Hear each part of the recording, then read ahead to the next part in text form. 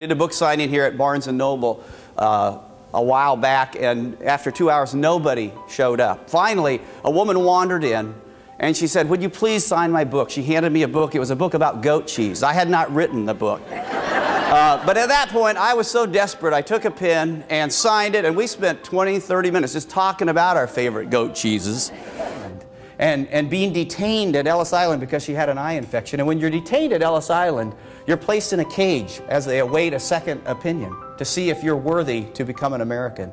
So if you can imagine this scene, a 7-year-old girl from Poland in a cage. She doesn't have a family. She's been separated from her mother and sister. She doesn't have a country at the moment. She hardly has any human standing. She's in a cage.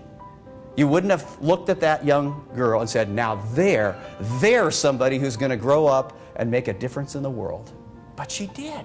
She did because she believed in herself. And that's when as I speak around the country, that's what I find about nurses. You have hearts for other people, and that's a rare thing these days.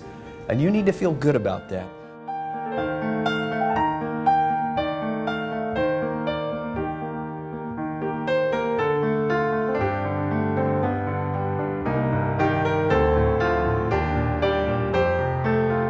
Thank you.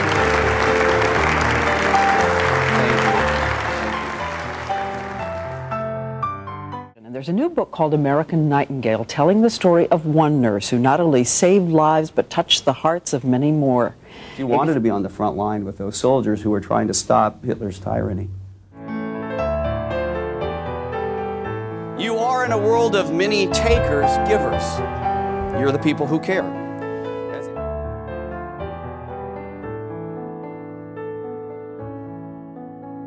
And I think that's what nurses do.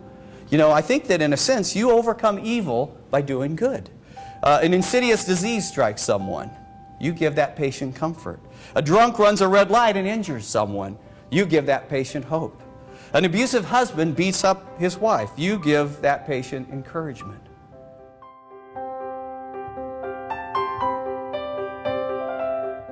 Meaningful to her. It says, drop a pebble in the water, just a splash and it is gone. But there's a half 100 ripples circling on and on, spreading from the center, flowing to the sea, and there's no way of knowing where the end is going to be. Everyone here this morning is a pebble in the water.